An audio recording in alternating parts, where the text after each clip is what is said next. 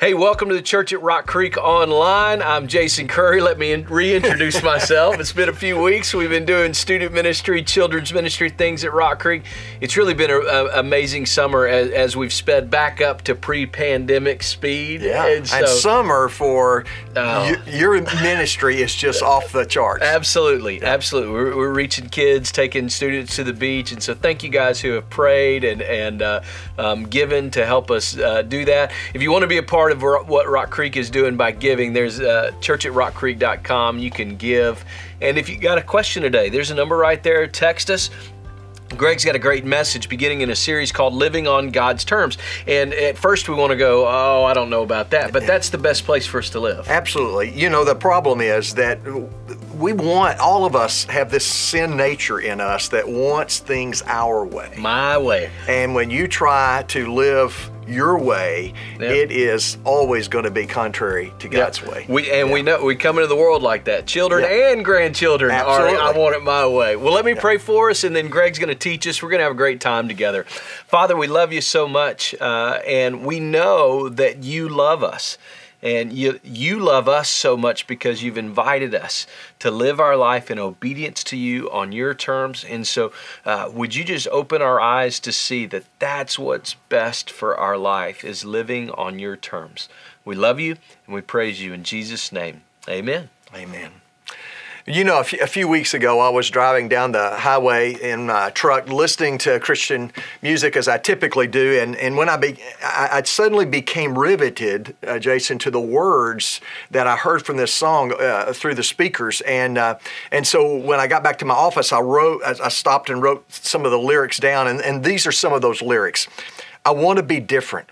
I want to be changed till all of me is gone. And all that remains is a fire so bright the whole world can see that there's something different. So come and be different in me. And I don't want to spend my life stuck in a pattern, and I don't want to gain this world but lose what matters. And so I'm giving up everything because I want to be different. I want to change. I will tell you that message could be the national anthem for this sermon series. The lyrics reminded me of a conversation I'd had with Scott Landers a few years ago. You may remember Scott was the youngest son of Arkansas automobile magnate Steve Landers, and we were all entertained watching those two boys banter back and forth with their dad, trying to one-up him and never seeming to be able to accomplish that. But 2.5 years ago, Scott suddenly and unexpectedly died of a heart attack while at his duck camp. However, a few months before his death, Scott had called me asking if we could talk. So I drove down to the car dealership, went to his office, and behind closed doors, Scott expressed to me his desire to be different. I'd known Scott since he was 5 years old. I'd watched him grow up, but I'd never seen him the way he was that day. Scott was desperate to be different. He was now married and had 2 beautiful children, and they had rocked his world. They'd opened his eyes to a whole new set of values.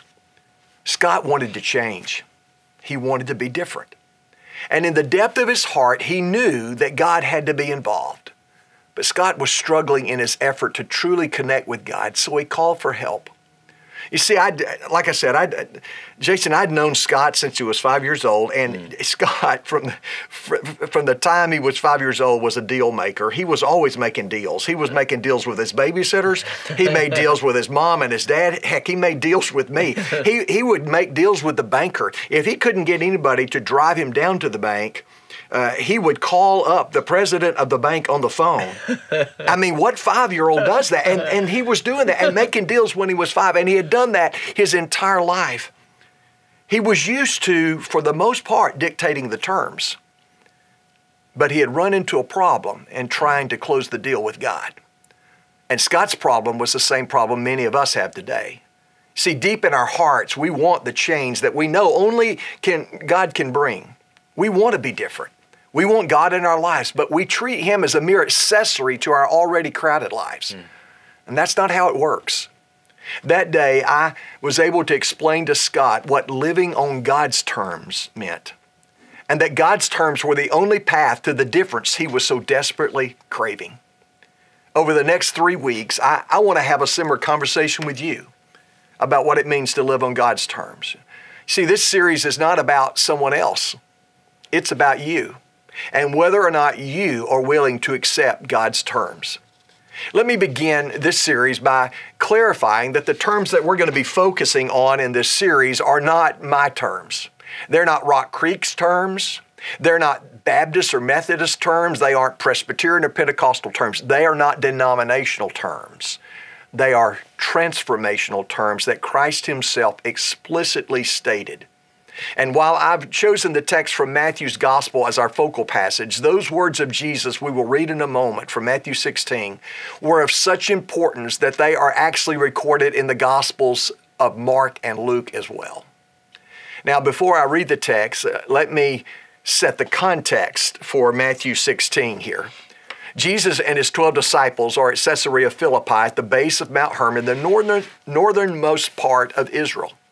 It's the site of one of the most critical moments in Jesus' public ministry because it was there He verbally affirmed He was the Son of God.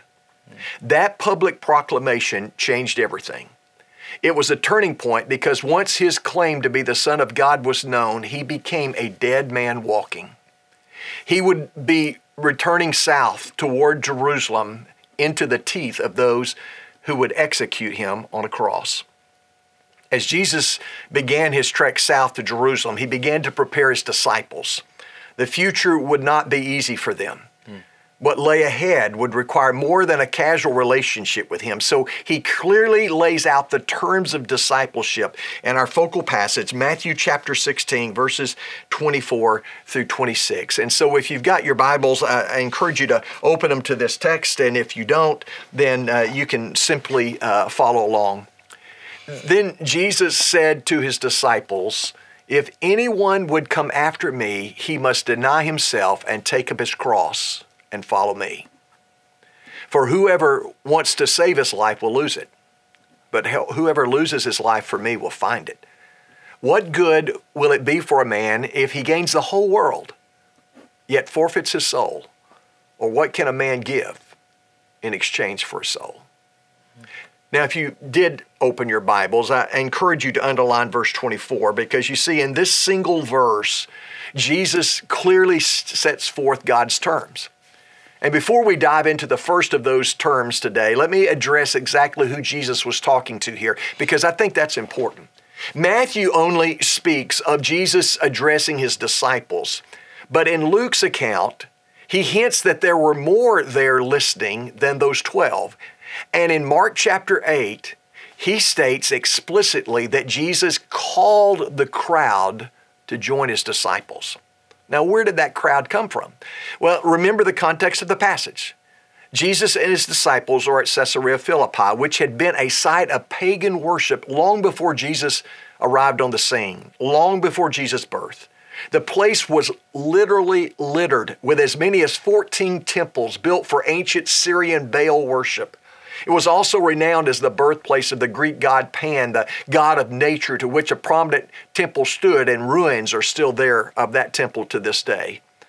And not to be outdone, a large white marble temple was built to worship Augustus Caesar, Caesarea Philippi. You see, Caesarea Philippi was a virtual religious cafeteria line from which people might choose the god they liked best. I point that out simply to draw a comparison to the pluralistic society in which we live today, in which many believe there are, it's not one, but many equal adequate options for God. One factor in making the decision always has to do with the cost. What's the price? What's the price if I choose this God? And in this text, Jesus was saying to them and saying to us now, if you want to follow me, this is the price. This is what is required. These are the terms. This is the offer. Take it or leave it. You either accept God's terms and follow Christ, or you reject God's terms and walk away. That's the choice. And I probably don't need to tell you that many in our Western culture are not just rejecting God's terms, they resist God's terms. They resist anybody telling them what to do or how to live. So Jason, I know this isn't a new thing. This isn't just something for our culture. I mean, you go all the way back in the Old Testament, in the prophet Jeremiah, he talks about how absurd it is for the clay to say to the potter, "Oh, you did it wrong." So it's not new, but it certainly seems to me that there is a renewed boldness to resist God and what He says. Yeah. And so, where is that coming from, and where is it taking us? Golly, I think.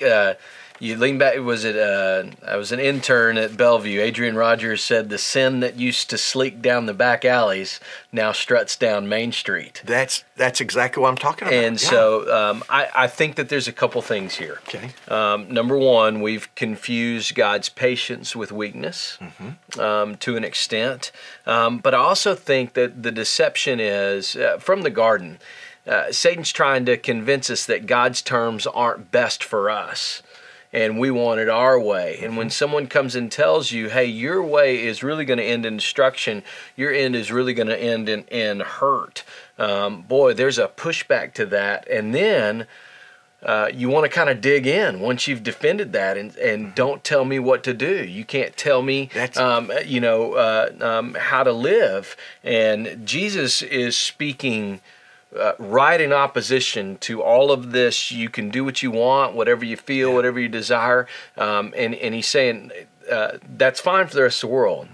But if you're going to take hold of what I'm offering, this is the only path. And the other part, I think, Greg, is this: we preachers, we got to own that. Yes, we do. By coddling to that.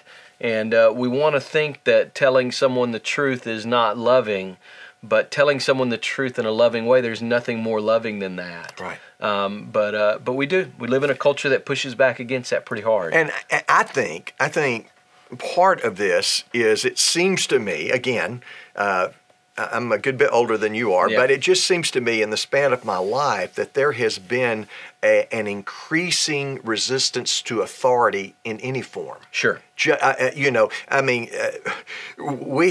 hear kids talking to their parents in days I probably wouldn't be alive in here today if I had talked to my parents that way. You know what I'm talking about? It's not just a resistance toward God. It's a resistance toward anyone, as you said, telling me what to do. Yeah. We just have this resistance against authority in any form. Yeah. And I think it's got us at a perilous place here.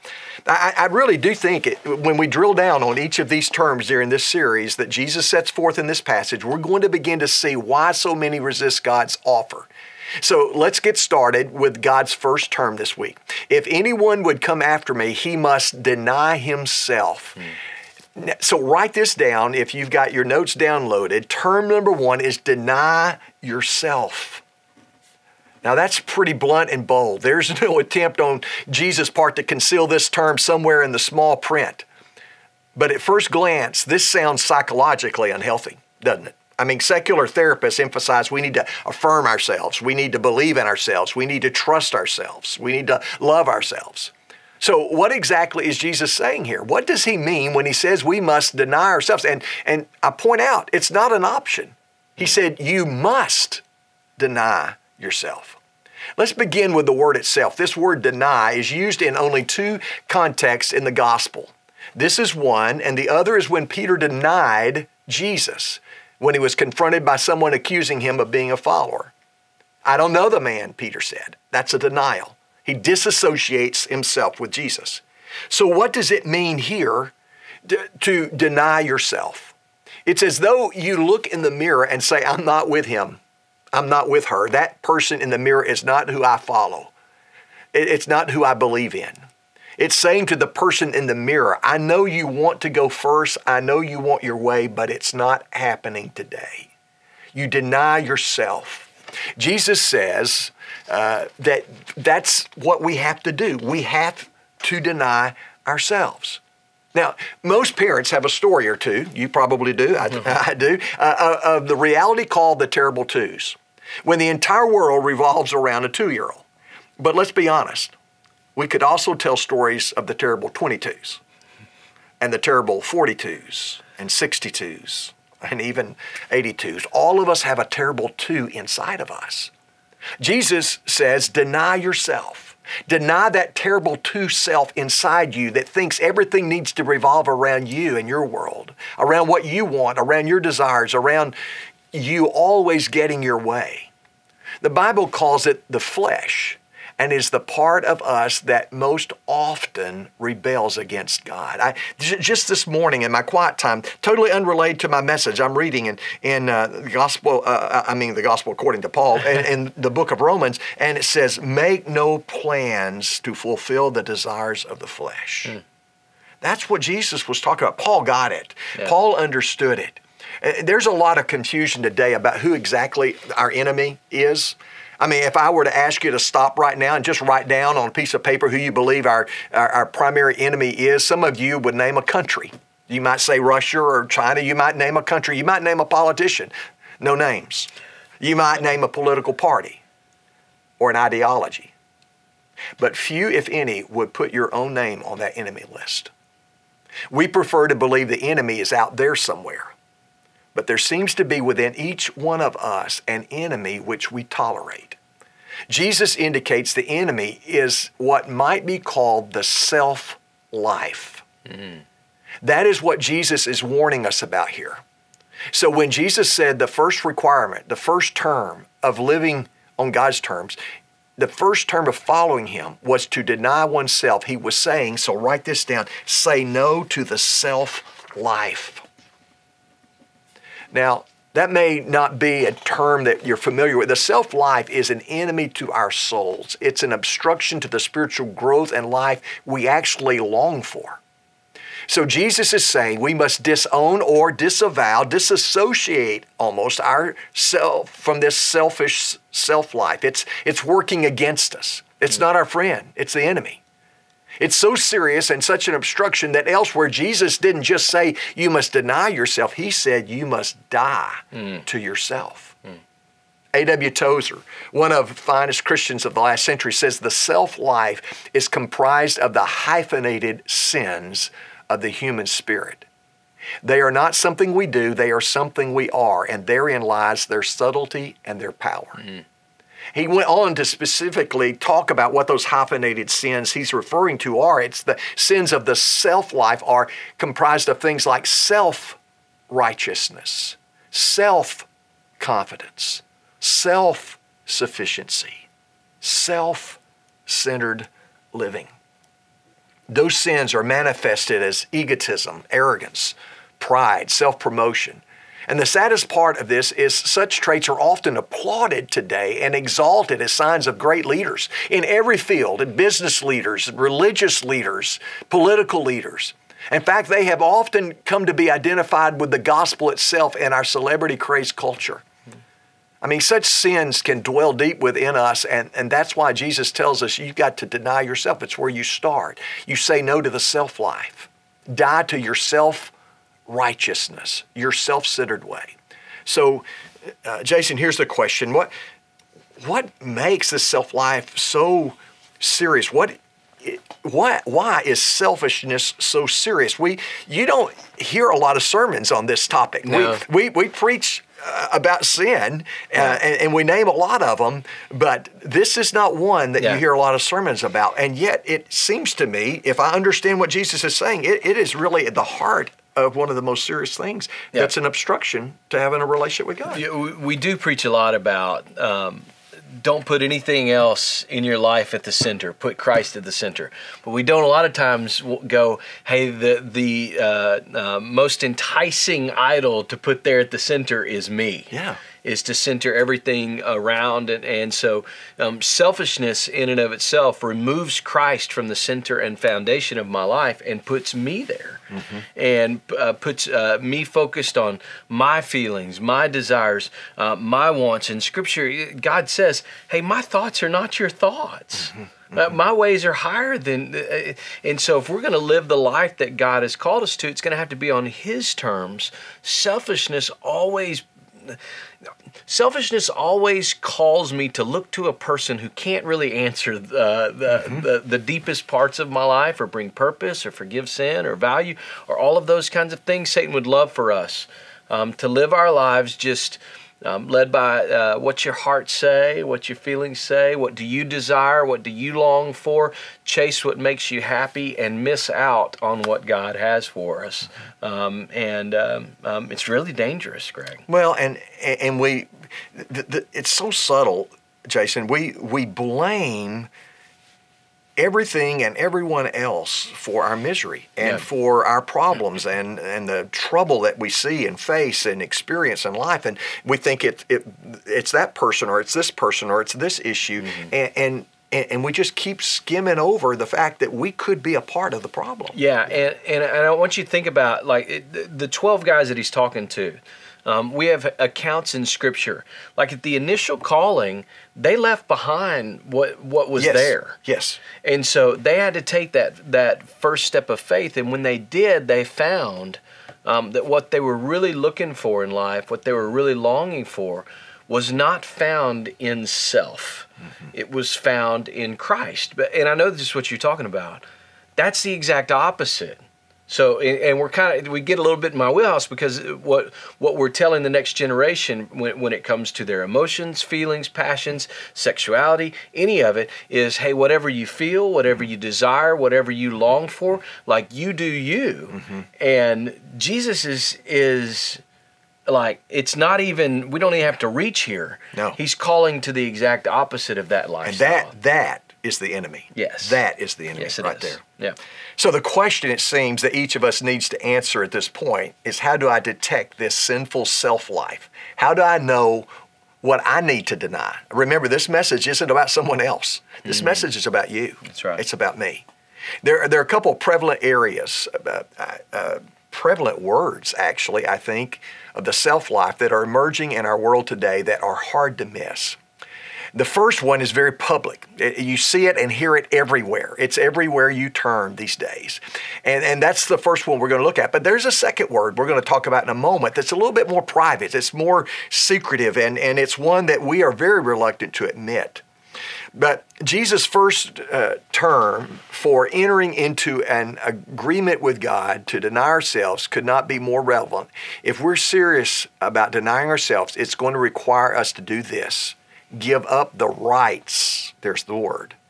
Give up my rights of ownership. Give up my rights of ownership. We hear that word everywhere. My rights. Now, in all likelihood, that gives some of you an uneasy feeling.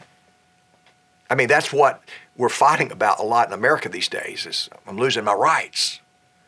You see, there is within the human heart this root of man's fallen condition whose nature is to possess, always to possess. We covet things with a deep passion. The chief characteristic of the self-life is possessiveness. Jesus' use of words in this primary passage that we're looking at, the focal text, he uses words like save and lose, gains and forfeits. He uses that in the text. It's very revealing. Within the human heart, things take over. They crowd God off the throne of your heart. The pronouns my and mine seem harmless enough on paper, but their prevalence on our lips is significant. They express the source of our real trouble better than the best theology ever could. They're verbal symptoms of a deep and destructive spiritual disease that consumes us. It's my life. I'll do what I want to do. Mm-hmm. It's my money. I'll spend it however I choose. It's my body. I'll do what I want to with it. Look at what Jesus said in Luke 14:33, where he is expounding on the terms, the cost of following him. He said, you cannot be my disciple without giving up everything you own. Those are God's terms. Discipleship is to be all in. It is to forsake everything in order to have Jesus. You give up your rights of ownership. Denying self, the very first term that Jesus gives us, if we are to enter into a transformational relationship with him, means we say no to the self-life. We say no to ourselves. That means we give up our rights of ownership. And perhaps now you're beginning to understand why our world and our nation, our community, our families are coming unraveled. We have become fixated on this terminology of my rights. People are obsessed with their rights. And this isn't confined to the madness we see demonstrated on our streets on a regular basis. This obsession with our rights is no respecter of persons. It's not confined to the streets of our cities. It's also in the seats of our churches, where congregations are torn apart by members who insist on getting their way. So we're church leaders. So, Jason, how does this happen to the church? Of all places, we identify ourselves as followers of Jesus. Yeah. And I love that you pointed out that when those 12 began their journey to follow Jesus, and they're about 2.5 years into it now when he gives them these words. He's peeling back layers at a time, I think. Sure. But they had given up. They had sacrificed. They were sincere. But he also knows what was the turbulence that they were headed toward in Jerusalem, and he knows they're not ready because they're going to get very defensive. And I think that's where that defensiveness, my rights, that does not play well in a relationship with God. No, it doesn't. And I've said this in the last couple of sermons. He needed to get Peter to not be cutting off people's ears, but instead to be right. Peter knows he's the Messiah, but he's still going to go. This is a constant battle, even for Christians, for church people. Every day you wake up, and this is a process of dying to myself, right? And so if I'm not careful, I can be enticed back into the sinful nature and living in the flesh, and it's very easy to spot. And you've done so good at showing this to us, because it's always my way, right? And I can be a pretty emotional guy. I remember there's little comments when you have mentors, people discipling you throughout the years. I had pulled up to church or something like that, and there was something that was bothering me, right? Let's say something, I don't even know what it was. Somebody pulled out in front of you at the light or something like that. No, it was like something on our campus. Okay. Yeah. And so I thought, I know what I'll do, right? Like, I'll complain to Mark. And and I'd got about a sentence in, and he looked at me and he said, "There's lots of stuff I don't like about our church. You'll get over it." And I went and I thought, oh my gosh. Like, and for me, it was a maturity in him of this, that, hey, even though I'm the senior pastor here, like, everything doesn't have to be my way. Yeah. Right? Yeah. Everything doesn't have to be the way that I want it to. And that seems silly when we talk about paint colors or carpet or what color the mulch should be and all. But those kinds of things reflect the condition of our heart on the bigger things because, for instance, someone ought to serve in children's ministry, but someone else ought to do that because that's not what I want to do with my time. We should give, but someone else ought to do that because that's not what I want to do with my money. And I'm going to say something a little bit abrasive here. If you get enough people like that in a church, it begins to die. Because a great church consists of people who have died to themselves and have submitted their will to the Father, and they go, I don't want my way, I want God's way. And that's what sets us apart, Jason. Right. That's what makes us different. Absolutely. I mean, this is such a neat thing because you had just told me yesterday, in fact, that your next series, which follows my series, is about being different. Yeah. And we had not talked about this, but I'm telling you guys, the church ought to be different. Yeah. We ought to be different, and sometimes we're not. You know, Jesus is saying this is where you start. If you want a relationship with God, a transformational relationship, we have to die to our perceived rights that the devil has convinced us belong to us. But there's another symptom or word of this self-life that's easy to spot. It's incredibly prevalent, and yet it is more secretive. It is more private, and it's something that we are reluctant to admit, and it's the word control.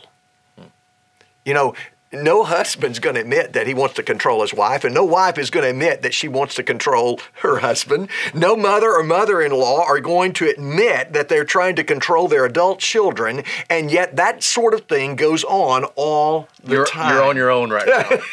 It goes on. We don't want to admit it. Yeah. There is this diabolical desire to be in charge, to not only control our own lives, but the lives of others. You see, part of denying yourself and saying no to the self-life is to, write this down, give up control. This is yet another decision that hits the nerve center of our lives because not one person listening to me likes the feeling of being out of control or the feeling of being controlled. We resist that. Most people prefer the driver's seat to the back seat. We want to be in charge. We want to call the shots. We want to be in control. We want to make the decisions. And Jesus is saying it doesn't work like that. If you want to be right with me, if you want to be right with God, God's in charge. We live by His terms, not ours. Saying no to the self-life means giving up control. Now, let me ask you a question. What has its hold on you? What's controlling you? What drives you? You see, it's possible to think that you're a God worshiper just because you attend church, but when it comes to a day-by-day affections of your heart, something or someone else may be in charge. They may be in control. And it's not always about being under the control of evil things either. Often good things have control over us that they shouldn't have. And Paul David Tripp, one of my favorite authors, says that good things become bad things when they become ruling things or controlling things. Yeah. So what's some examples of that? Something good. It's not anything wrong, but if it controls us. Yeah, that in my life, and you started by saying this message is for me personally, right? So I've been listening like that. There's a saying that I say to myself all the time: the good things in life still make bad gods, and I can't let them drive or control my life. I mean, come on, sports, hobbies. Entertainment. How much time have I spent on my phone? Am I neglecting time with God? All of the things that God has created that are good in and of themselves can be perverted and altered if that's where we go for life, if that's where we go for our purpose, if that's where we go for our mission, calling, and if it becomes a distraction. Right? Yeah. And we look back on our life and go, man, I'm really not living for anything but myself. Yeah. And then we've missed it. That's it. That's it. It's the prominence that we elevate these things, or sometimes even people in our lives. Yeah. It could be all kinds of stuff. Yeah. Absolutely. Do you want to be different? It starts by denying yourself. Saying no to the self-life which requires you to reposition your heart and give up control. In the gospel, God offers you something that nothing and no one else can offer you. He offers you life, abundant, eternal life. But it requires you to deny yourself. You must deny yourself, give up control, because you can never do for yourself what Jesus is offering to you. Now, listen again to what Jesus said in verses 25 and 26. He said, "For whoever wants to save his life will lose it. Whosoever loses his life gives it up for me will find it. What good will it be for a man if he gains the whole world, holds on to all of his rights, still in control, but forfeits his soul?" Don't fight the growing pains of a relationship with God. Say no to the self-life. Now, the flip side of this first term Jesus gives us is not just that you say no to self-life, but you say yes to the God life. So you ask, well, what does God life mean then?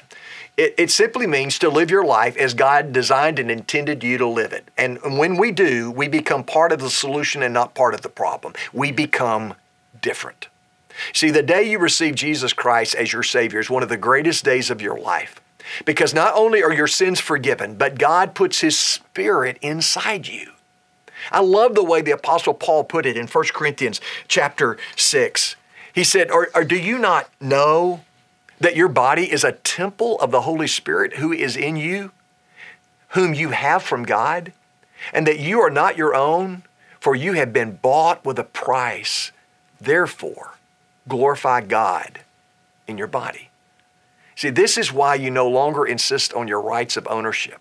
You've been bought with the blood of Jesus Christ. You don't own you anymore. Jesus has ultimate rights. This is what Jesus meant when He laid out the terms of discipleship at Caesarea Philippi that day. We deny our self-righteousness, our self-sufficiency, our self-confidence, and we sign the title of our life over to Jesus. This isn't always simple or easy. It can be tricky. Actually, I think it's a lifelong process of learning to walk by the Spirit rather than the flesh. Every day of your life, you will have the opportunity to say no to the self-life and yes to the God life. But you won't always do that. But if you do, you'll be radically different. Listen carefully. This life is not won by fighting. Write this down. Living the God life requires you to surrender. Now, I know that sounds rather bizarre because surrender is a term we associate with defeat. We wave the white flag, we give up. And yet in the end, Jesus promises us that by surrendering to Him, we will possess everything. In the Beatitudes, blessed are the poor in spirit, for theirs is the kingdom of God. This is more than a Bible lesson. It's more than preacher taught. This is the gospel. This is the good news, God's blueprint for your life. This is what it means to live on God's terms. It's a path navigated one day at a time, one step at a time, one decision at a time. It's highly unlikely that any one of you listening to me right now are going to walk away from today's message having instantly mastered this journey. It just doesn't work that way. As is often the case, this New Testament principle of spiritual life Jesus is talking about finds its best illustration in the Old Testament.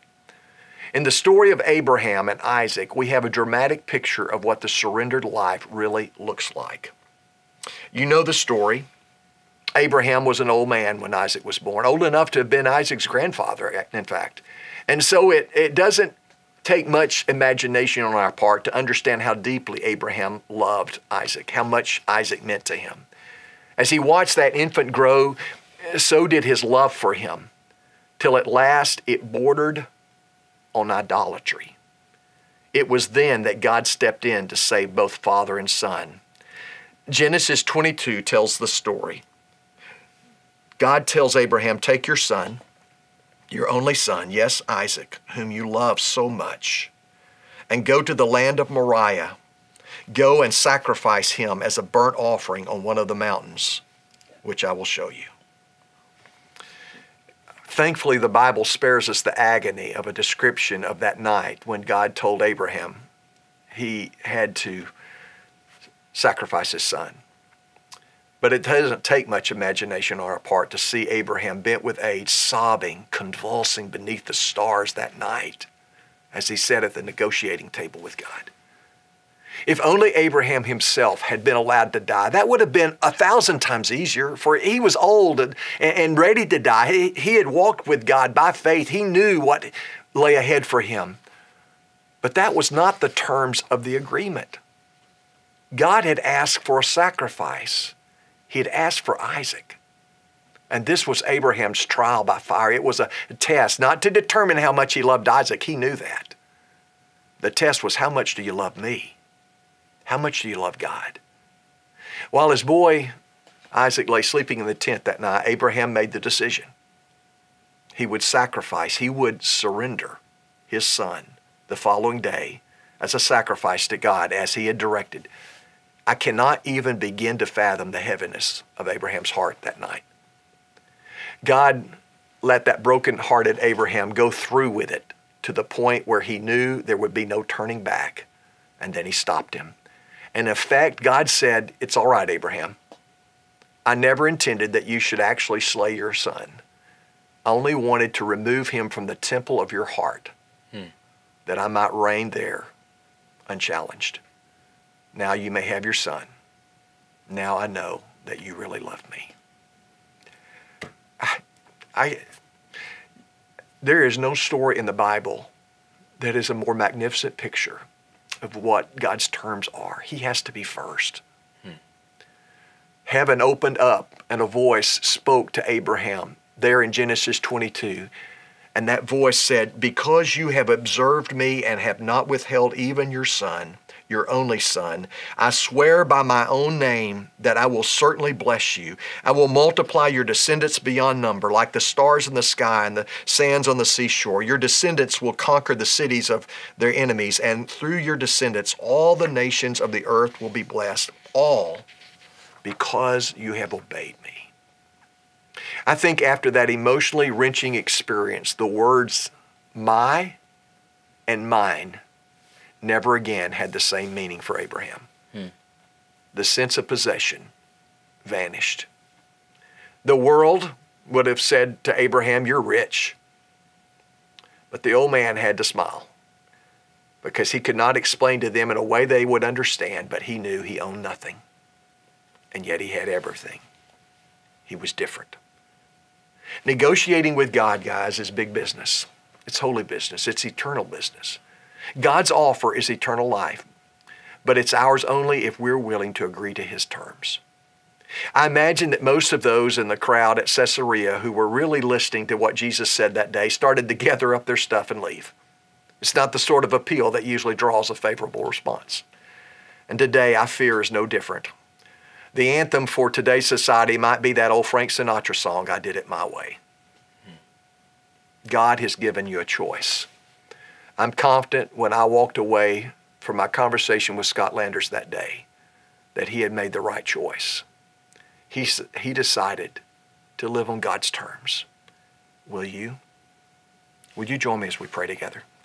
Father, I thank you so much. You're so gracious and so merciful, so patient, so forgiving, so long-suffering, and you have given us this day yet another appeal by your Holy Spirit to surrender our lives to you so that you could transform us from the inside out, so that we could be different. God, I pray that you would place that desire to be different, to matter, to count, to live a life that is the God life, the way you designed us to live it. Help us, God, to be different so that we can make a difference in this world for the glory and honor of Jesus, in whose name we pray. Amen. Next week, we'll look at the second term. Hope you join us then.